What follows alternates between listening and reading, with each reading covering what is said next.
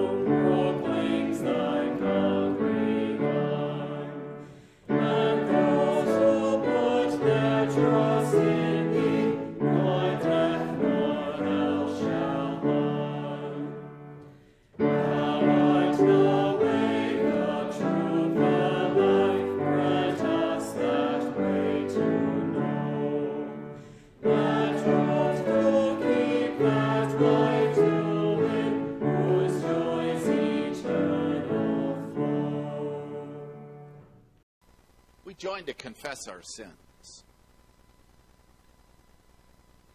We poor sinners confess to you, O God, not only that we have been conceived and born in sin, but also that throughout life we have often and in many ways offended you, our Lord and Maker, with our thoughts, words, and actions. You could, with perfect justice, reject and condemn us for all eternity. Therefore, we come before you with sorrow of heart, in dread and terror of your holy justice and of everlasting death. Our sins are a serious enemy, which we should hate in every way as long as we live. O merciful God, in this hour, you still remind us of your fatherly goodness. On account of the promises in your word, we flee for refuge to your infinite mercy. We implore you, dear Father, on the basis of the work of Jesus, your only begotten Son, our brother, who was handed over to death because of our sins and was raised to life again for our justification.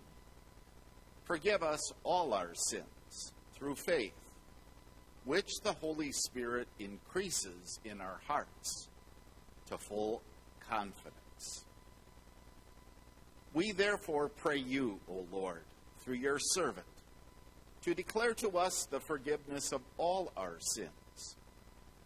We poor sinners are willing to forgive all who have offended against us. We earnestly desire to grow in true godliness. Help us, O God, for the sake of Jesus Christ, our Savior. Amen. Upon this, your confession, by the authority of God, I declare to you the gracious forgiveness of all your sins, in the name of the Father, and of the Son, and of the Holy Spirit. May God, who has begun this good work in you, carry it on to completion until the day of Jesus Christ. Peace be with you. Amen. We join to sing, All Glory Be to God on High.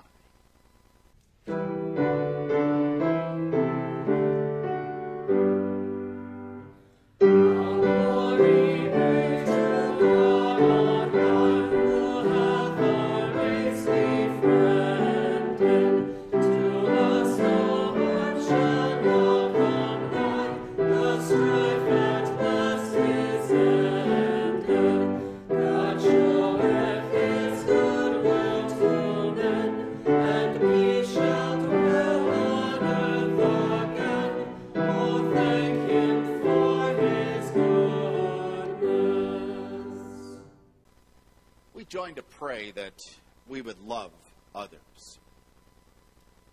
Merciful Father, you have reached out to all people through your Son Jesus, who died for all. Encourage us to live as your chosen people and give of ourselves to others. We ask this through Jesus Christ our Lord, who lives and reigns with you and the Holy Spirit, one God, now and forever. Amen.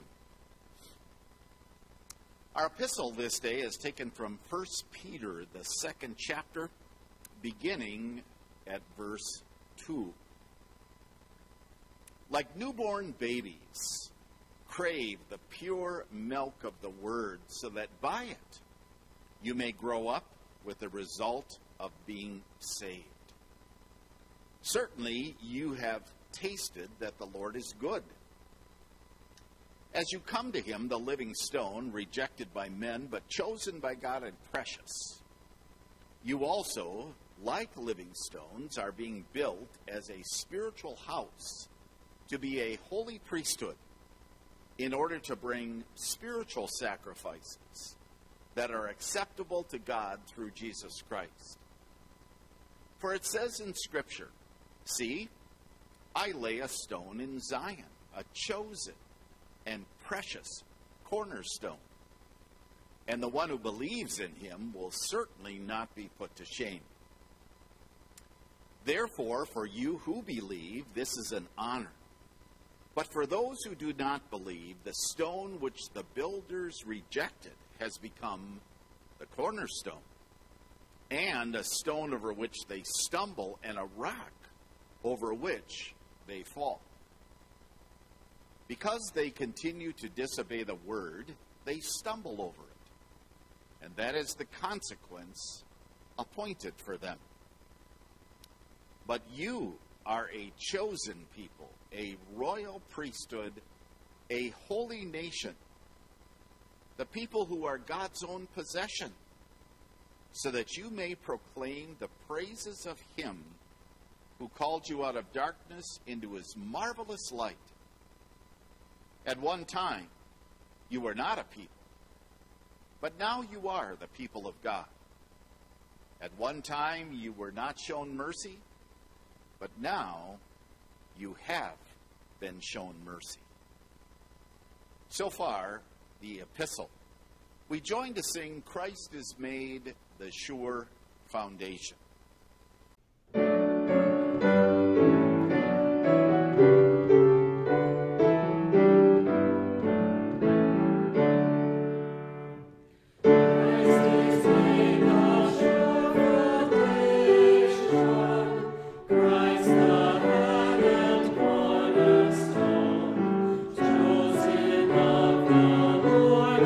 Precious, mighty, God, church in one.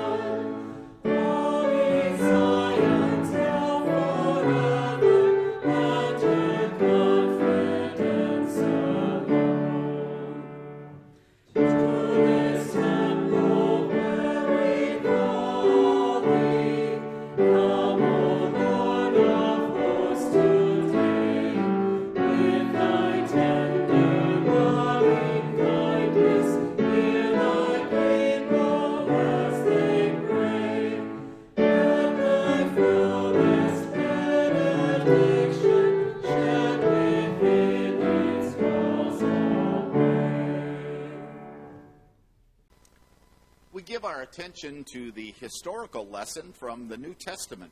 Again, we read from the book of Acts, the 7th chapter, beginning at verse 51. You stiff-necked people with uncircumcised hearts and ears, you always resist the Holy Spirit. You are doing just what your fathers did. Which of the prophets did your fathers not persecute? They killed those who prophesied the coming of the righteous one. And now you have become his betrayers and murderers. You who received the law as transmitted by angels, but did not keep it. When they heard these things, they were furious and gnashed their teeth at him. But Stephen, full of the Holy Spirit, gazed up into heaven and saw the glory of God and Jesus standing at the right hand of God. He said, "Look, I see heaven opened, and the Son of Man standing at the right hand of God." But they screamed at the top of their voices, covered their ears, and rushed at him with one purpose in mind. They threw him out of the city and stoned him. The witnesses laid their cloaks at the feet of a young man named Saul. While they were stoning Stephen, he called out, "Lord Jesus, receive my spirit." Then he fell to his knees and cried out in a loud voice, "Lord, do not hold this sin against them." After he said this, he fell asleep. So far, our lesson. We join together to confess the Christian faith, and will use the words of the Apostles' Creed.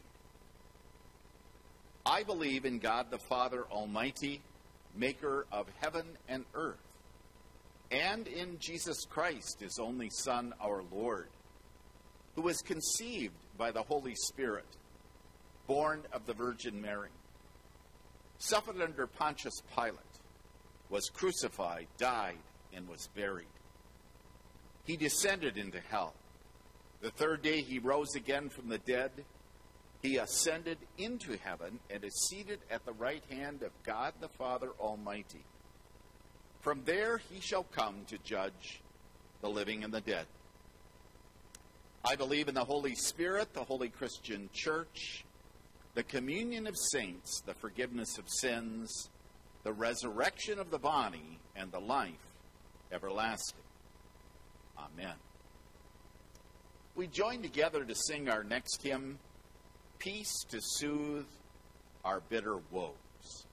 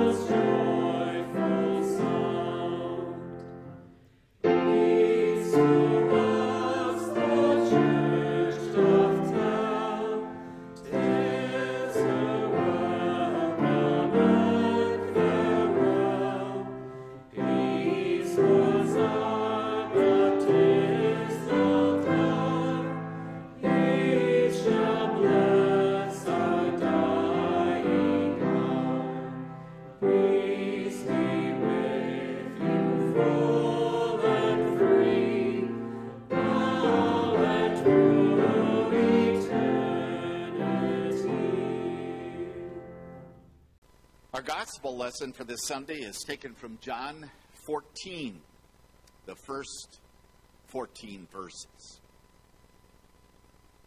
Here Jesus speaks, "Do not let your heart be troubled. Believe in God. Believe also in me. In my Father's house are many mansions. If it were not so, I would have told you. I'm going to prepare a place for you. And if I go and prepare a place for you, I will come again and take you to be with me so that you may be where I am. You know where I am going, and you know the way. Lord, we don't know where you are going, Thomas replied. So how can we know the way? Jesus said to him, I am the way and the truth and the life. No one comes to the Father except through me. If you knew me, you would also know my Father. From now on, you do know him and have seen him. Lord, said Philip, show us the Father, and that's enough for us. Have I been with you so long, Jesus answered, and you still do not know me, Philip? The one who has seen me has seen the Father. How can you say, show us the Father? Don't you believe that I am in the Father and the Father is in me? The words that I am telling you, I am not speaking on my own, but the Father who remains in me is doing his works. Believe me that I am in the Father and the Father is in me. Or else believe because of the works themselves. Amen, amen, I tell you, the one who believes in me will do the works that I am doing. And he will do even greater works than these, because I'm going to the Father. I will do whatever you ask in my name, so that the Father may be glorified in the Son. If you ask me for anything in my name, I will do it. This is the gospel of our Lord, and we pray. Lord Jesus, we know that these are true words because they come from you and the Spirit who inspired them. We ask this day that through them you would encourage us, settle our hearts, and teach us our true purpose in this world. Amen.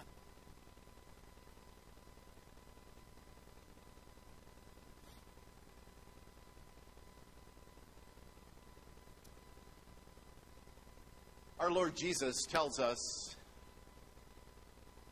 to not be troubled. Don't be anxious or agitated. And our first response, my first response is that's easier said than done. We live in a broken world, don't we? The Apostle Paul had his troubles. We learn about those troubles from Scripture, don't we?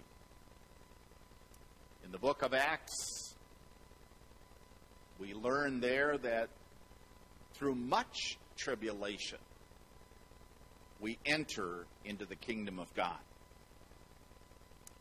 So our road to heaven, not one that we deserve, but one that's been given freely and fully through faith in Jesus. That road is filled with potholes and bumps and detours. Some days it's slippery. Some days we say, Lord, what should I do? Where should I be going? The road is bumpy, isn't it? Trouble, anxiety, worry. Those are heavy burdens. They heap up on our shoulders and in our hearts and in our minds, and often we try and convince ourselves that somehow, some way, someday, I'm going to succeed and work my way out of trouble. Jesus, our tender Lord and teacher and Savior, says to us, do not let your heart be troubled. That's his tender plea to his initial disciples, to us, to every child of God. Now, as he was saying this, he had also been talking about going away. He had been talking about, you can't come with me. He had been talking about denials coming from their lips, forsaking him. He's on his way to be arrested, isn't he? And ultimately crucified. He says, do not let your heart be troubled. The disciples were twisting and turning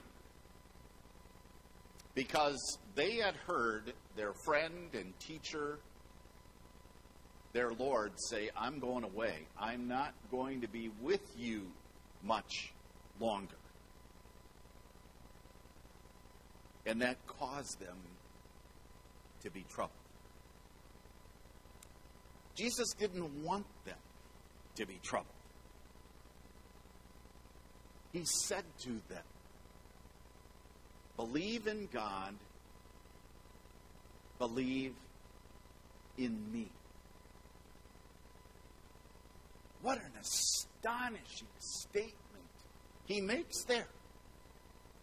And in our lesson, you heard Philip wanting to know the Father, to see the Father. And you also heard Jesus telling Philip, and you and me, if you know me, you know the Father. Jesus' mission was to come here and reveal the Father to us. Jesus is clearly saying, I am God. I'm equal to my Father in majesty and honor, in power and might. And here I am, the humbled God, anxious to serve you, anxious to suffer, to die, and to rise again, to pay for all sin, to pay for your sin and my sin. So Jesus invites us to believe, doesn't he? He gives us faith to believe. He wants us to lean on him, to trust in him, to not focus on trouble, but rather to focus on him who is the living one. He says, I was dead, and behold, I am alive forever and ever, and I hold the keys of death and of Hades.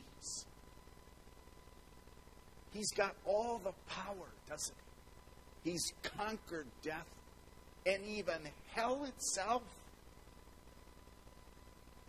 So he says, don't be troubled. He calls us to himself, doesn't he? He desires that we draw closer and closer to him, that we have this intimate, faith-based relationship with him. And then he tells us two glorious truths. He says, don't be troubled because I've prepared a place for you. And he goes on to say, and I've prepared you for that place. So double preparation. There's a place for us, and he prepares us for that place. He says, in my Father's house are many rooms or mansions. If it were not so, I would have told you. I'm going to prepare a place for you. And I will come back and take you to be with me, that you also may be where I am. So here Jesus seeks to lift our eyes off of this troubled world. Whatever your troubles might be this day, whether it's in relationships, whether it's I don't have work, whether it's COVID, whether it's what's the fall going to look like, no matter what trouble might be burdening you today, Jesus seeks to lift our hearts and our eyes and our minds off of all this stuff in the world to the place that he has prepared for us. A mansion. No trouble there. No sorrow there. No worry there. No anxious hearts there. No burdens there. He wants to assure us that it's a big place. We don't have to concern ourselves, Lord, is there room for me? Will you be all sold out, so to speak, and I'm on the outside, not with you? That's so far from the truth, isn't it? Jesus says, my Father's house is glorious, lovely, mansion-like. And there's plenty of space there. Now, when we think of our future home, we might think of our own home here. We like our homes. We feel safe there, secure. We've had glorious memories there. For the most part, haven't we? Joyous camaraderie and family time.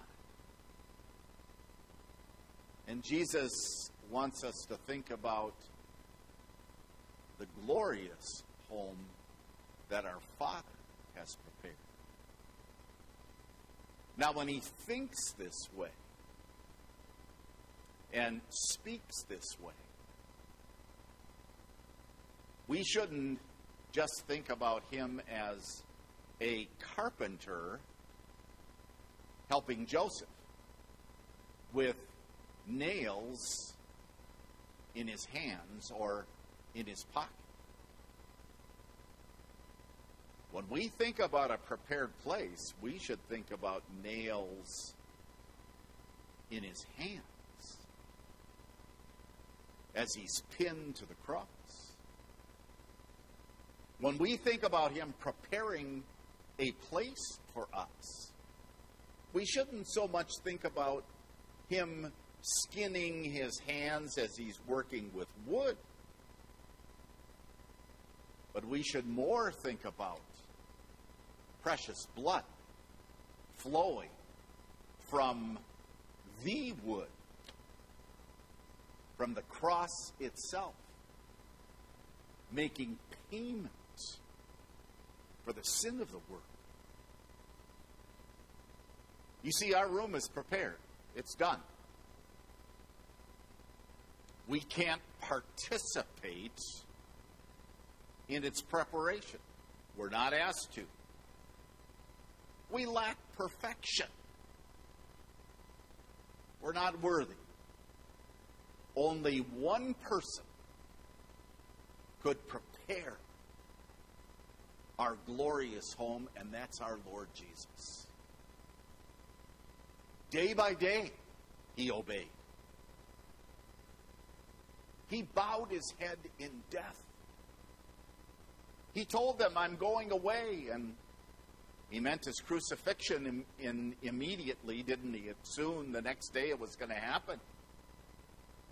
And his resurrection, which assures us that the work is complete, that the Father is satisfied, that his anger over against our sin has been set aside, and that there is remission of sins through faith in his name. The welcome mat of heaven is open, isn't it? It's right there. Our Lord Jesus prepared that place for us. He invites us to come. Believe in my Father. Believe in me. And then he says this also. He not only prepares that mansion for us, a place with many rooms, he also prepares us for that place. Jesus said, "You know the way to the place where I am going." Thomas said to him, "Lord, we don't know where you are going, so how can we know the way?" Jesus answered, "I'm the way, the truth, and the life. No one comes to the Father except through me." Jesus again speaks such astonishing words here, doesn't he? He says, "I am the way to the Father. I am the truth. I am the life." Now, if you want trouble, deny that. If you want trouble, then convince yourself that there's all kinds of ways to the Father. If you want trouble, then think that I'm a partner with Jesus in coming to the Father. If you want trouble, convince yourself there is no heaven. Convince yourself there is no hell. You know, no matter what the world and my ugly flesh might be trying to do every day, that is, cause me not to believe, cause me not to trust the promises, the world and my flesh can never bring peace to me. It can never lift the trouble off of my burdened conscience or heart or mind. What prepares me for the life to come is to claim Jesus as the way and the truth and the life.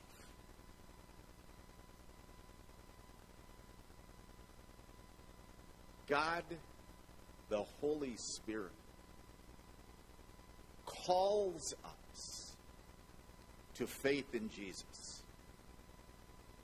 to put our sins on him with sorry and sad hearts, to give him our sin, and he takes them. He's God, remember. He's our loving brother. And so all sin is taken up by him. He's the forgiver of every sin. And as children of faith, we claim him as the way to our Father, as the one who is the truth, as the one who is the life. God prepares us as he calls us to faith. He prepares us day by day, week by week, as we hear his voice in his word. He prepares us through the glorious gift of baptism. Water and word to make us his own, clothed in his righteousness. He prepares us with the heavenly feast, his body and blood, consecrated bread and wine, to assure us that we belong to him, that our sin is forgiven, and that we are on this heavenward journey to the place that has been prepared for us. He prepares us by even using difficult times in our lives, things we've never experienced. Through these, he's disciplining us, refining our faith, pruning off those things that don't bring him glory, shaping us, molding us into the people that we ought to be. Jesus tells us not to be troubled. Boy, we struggle with that, don't we? His own disciples were struggling with that. He says, believe in God, you believe in my heavenly Father. Believe also in me. He's teaching us that he's God, one with his Father. That all power and honor and glory is his. That he alone is capable of offering the ransom price. He's capable. He's prepared the room. And he assures us that he sends his Spirit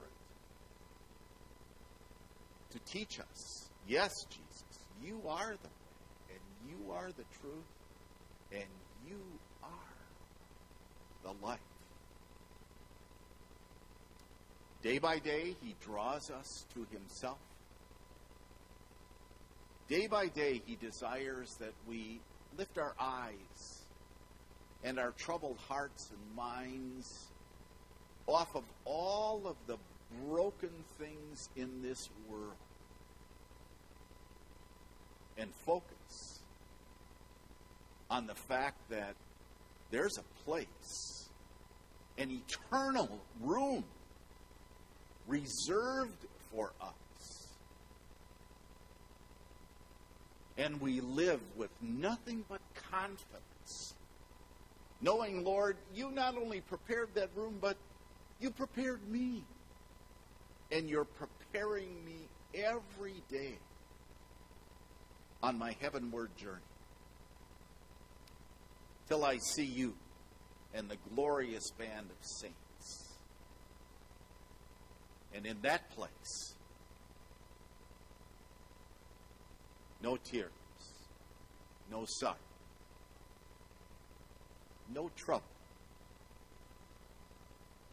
Lord, bring us to that place. Amen.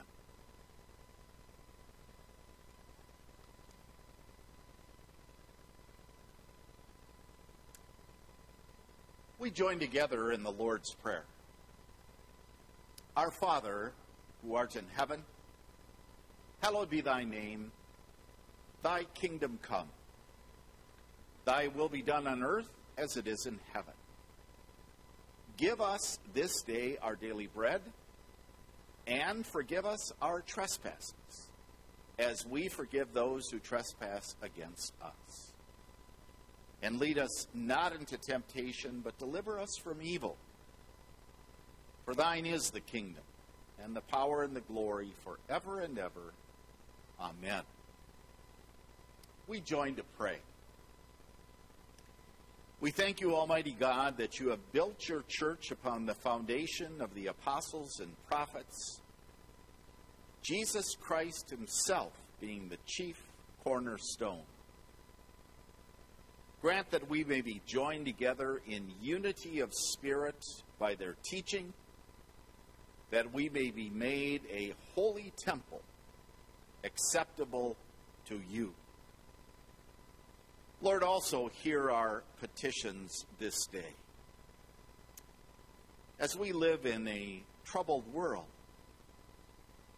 we ask that you would bless all of those who are fighting against this invisible enemy that shows itself in people and also in bringing death. Bless the president and his team. Bless doctors and nurses, scientists, all who are fighting against this disease. We know, Lord, that you have a plan and that you use hardship for the good of your church. And so continue to give us patience. Give us wisdom. And cause us, day by day, to be drawn closer and closer to you. We pray through Jesus Christ, your Son, our Lord, who lives and reigns with you and the Holy Spirit, one God, now and forever. Amen. We join to sing, Christ is our cornerstone.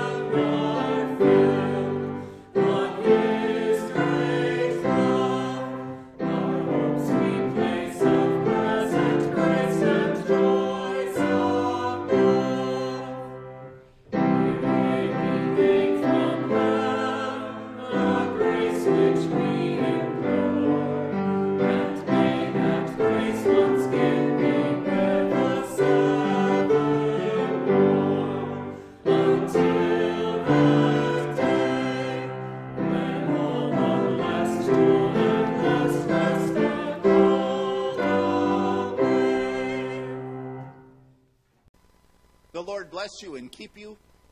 The Lord make his face shine upon you and be gracious to you. And the Lord look on you with his favor and give you peace. We pray. O Lord, we give you our heartfelt thanks that you have taught us what you would have us believe and do. Help us, O God, by your Holy Spirit, for the sake of Jesus, our God and brother, to keep your word in pure hearts, so that by that means we may be strengthened in faith, perfected in holiness, and comforted in life and death. Amen. Thank you so much for tuning in again. We are hoping that the day of our assembling is coming soon. Stay tuned for that. Also, an announcement on the 19th of May, we will have a voters meeting again. We'll have that online, and we'll notify you about that, how to get connected and so on, and we will send you reminders. We need to have our budget meeting to adopt a budget and also elect our leaders, board, and committee members. And so we'll send you that information when the time draws closer. But just to give you a heads up about that upcoming meeting. We miss all of you. God bless your days. Thank you.